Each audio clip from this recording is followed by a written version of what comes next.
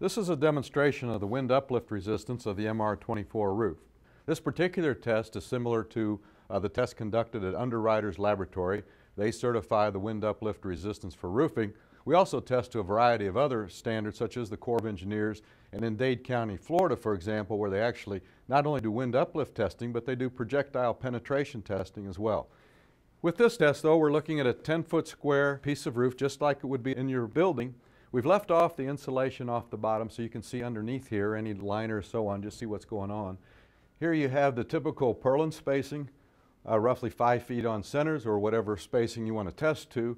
The attachment clips back here attach the roof to the purlin system. This is a typical clip and a large diameter screw bolt fastener for that attachment point.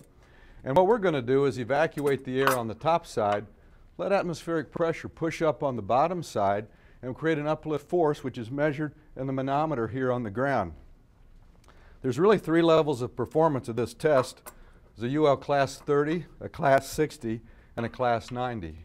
The MR-24 roof is available as a Class 90 in its standard configuration. You don't have to do anything special. You just install it according to the drawings and you have a Class 90 UL rated roof system. So we're going to step through this. Now Class 30, the uplift, you begin to see the deformation of the panel. The uplift pressure is about 45 pounds per square foot. Now that's the same pressure that's achieved in a 120 mile an hour wind.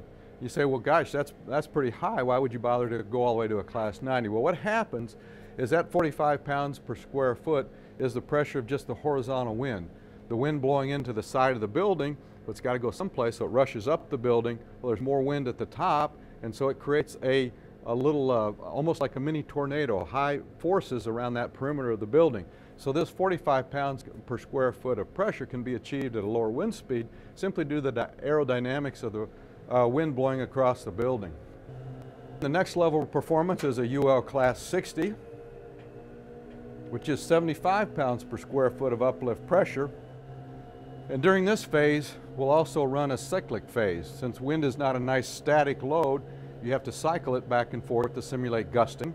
And so at this point, we actually simulate that by changing the pressure.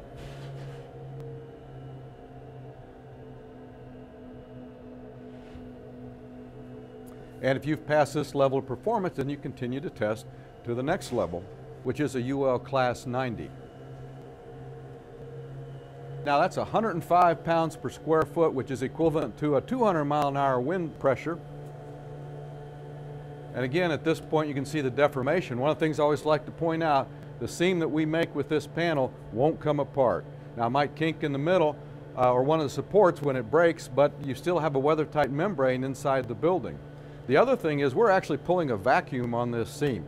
Nobody else could do this. Their seams are so loose that the air would flow through. We have to put a plastic sheet under it to test it. In this case, it's not only watertight, it's also airtight. And so long as that deformation is not permanent, it returns back to its original configuration. You've not exceeded the elastic limit of the steel, and you can do it time and time again. It's all part of the Butler difference.